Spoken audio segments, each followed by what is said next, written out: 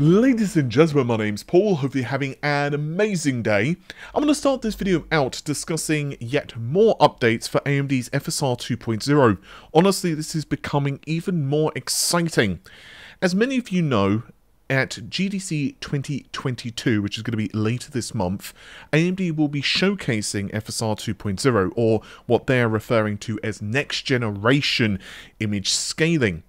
And honestly, we've been hearing quite a lot about the image quality. Even myself, quite a while ago, I leaked that, yeah, FSR 2.0 apparently was going to be much better than more recently. CapFrameX had apparently seen a demo of it, and had also said that it didn't seem to utilize machine learning. Well, now we have yet another update, and, well, you can see on screen yourself. Next level temporal upscaling. It delivers similar or better than native image quality using temporal data and includes optimized anti-aliasing. Higher image quality than FSR 1.0 at all quality, present and resolutions. Does not require dedicated machine learning hardware. Now that's quite interesting, and we'll discuss more about that as well as the performance in just a moment. It boosts frame rates in supported games across a wide range of products and platforms, both AMD and competitors. Now it's worth noting that we don't currently have access to all of the slides.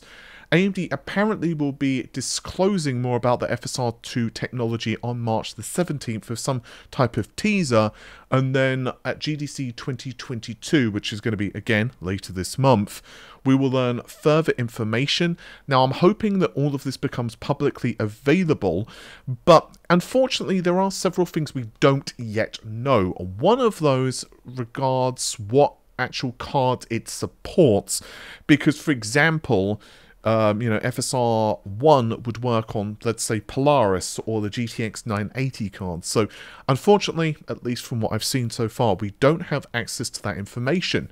Rather curiously as well, regarding the performance, CapFrameX has mentioned that it's not quite as fast as FSR 1.0. You can see his tweet here, but honestly, I'm more than okay taking that level of performance. I mean, you can see right here that in Deathloop, we basically have double the frame rate with performance mode enabled.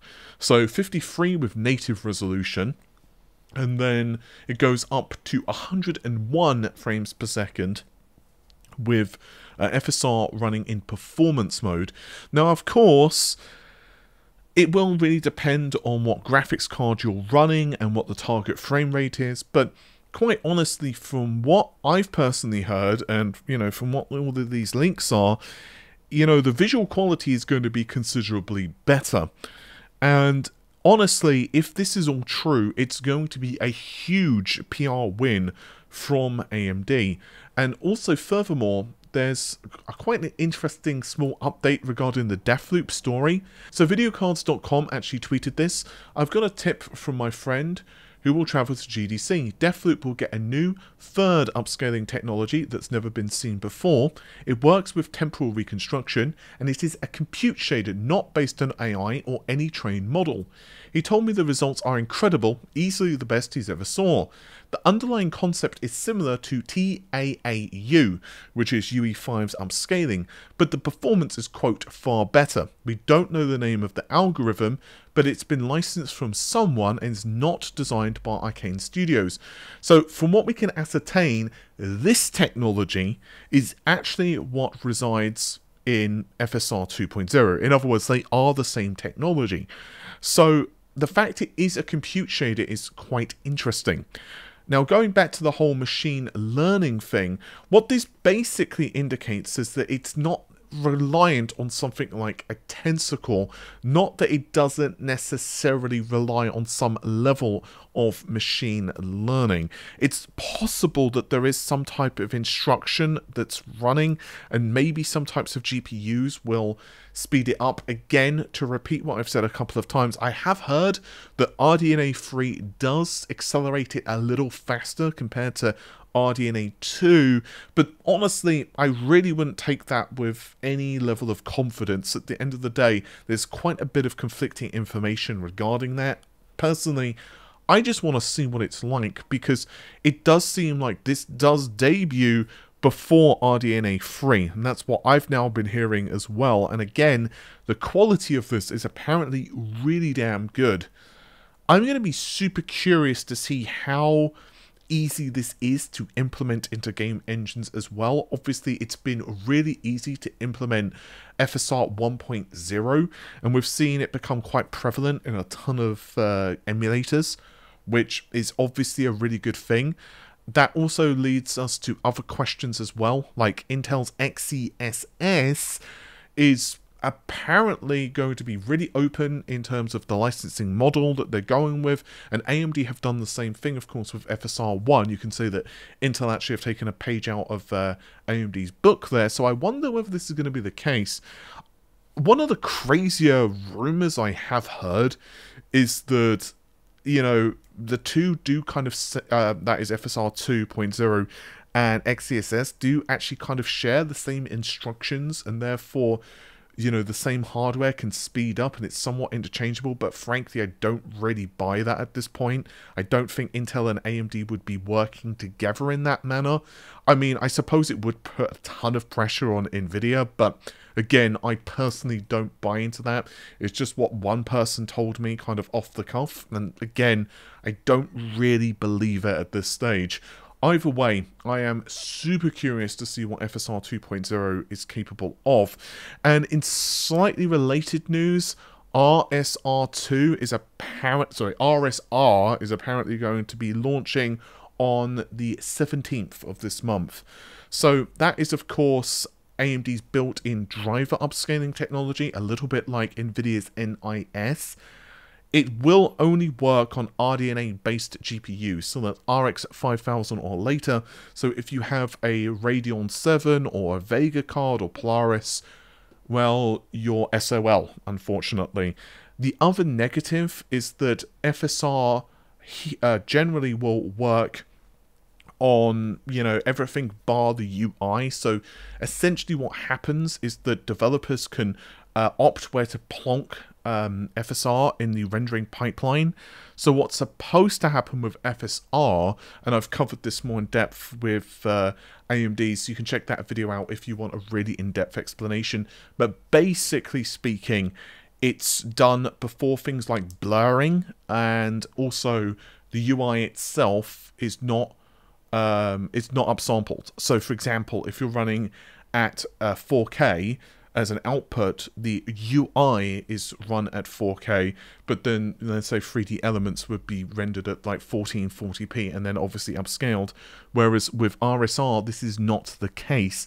So menus and UI, that type of thing, that will all be rendered at a lower resolution. So it is worth noting, although, again, if you're running this on a game that doesn't have any other option, especially if you're running like a lower end card, frankly, I don't think that's necessarily a bad thing. I particularly think it's going to be quite useful for things such as, like, you know, mobile solutions, laptops. I also want to give you guys a small update to the power consumption of the RTX 40 series, and this person's been pretty accurate previously. Obviously, I don't want to attribute certain stories to certain individuals, but they have been pretty accurate in the past. With that said, power consumption figures can change pretty quickly, and, well, yeah, that's pretty obvious at this stage. But what I have been told is that, you know, it's very probable we're going to be seeing 3 or 4 slot cards, particularly when it comes to AIB models. And I have been told that Halo SKUs, which are obviously AIB variants, which go into the stratosphere, we could be looking at like 800 plus watts. So that does seem to be what I've been hearing, which matches what Grayman was saying, but these are going to be RTX 4090 cards. And again, this seems to be like, these seem to be models that are designed around, like, you know, like the water cooling or custom loop variants. And apparently overclocking it can actually go higher, which I mean, yeah, I can see the memes here. Assuming this is this is accurate, I mean, holy crap! If it goes higher when overclocked, just oh dear. But for RTX 4080s, it will be lower, and obviously reference models and so on will also be lower. So the RTX 4090 reference design, we're probably looking around 550 watts apparently, with AIB custom cards. You know, when you're playing with power consumption or power limits and all of that stuff, it could be like 650 plus watts. So we are looking at a really, you know, a ton of power consumption for the next generation cards. But I really want to stress, guys, you know, I'm hearing much the same thing as well with AMD. Like, you know, although Nave 3X is not exactly as power hungry as what we're looking at here, it is not going to be sipping power at all. Quite frankly, there have been a ton of conflicting reports on the power consumption of RTX 40. My guess, and one of the reasons I'm assuming this is the case, is because Nvidia have basically been testing different power consumption figures to figure out how high they can push the clocks, because obviously they know Nave 3X is going to be really competitive. What I have heard is that they're predicting it could be like 2.5 gigahertz for certain models. But yeah, I mean, we're not looking at final production silicon even close at this stage. So power consumption figures, pricing, and of course clock frequencies are still a little early to judge. What I will say is that, you know, these next-gen cards are going to be ridiculous. You know, at the end of the day, they're going to be absolutely just ballistic in terms of the velocity that they're going to be propelling frame rates. That was a really weird analogy, isn't it? Anyway, I think that's just about it for this particular video. Apologies for not being on camera for this one, but I am doing stuff in the back end. That sounded really dirty, didn't it? And production will be a bit weird the next couple of days. I have my birthday tomorrow, which I have no idea how the hell that rolled around so quickly. It seemed to just kind of sneak up on me this year, but there we go. And I'm probably going to be away tomorrow, but there will still be content on the channel, hopefully. And with that said, I am going to let you all go. Have an amazing day. Take care of yourselves. Bye for now.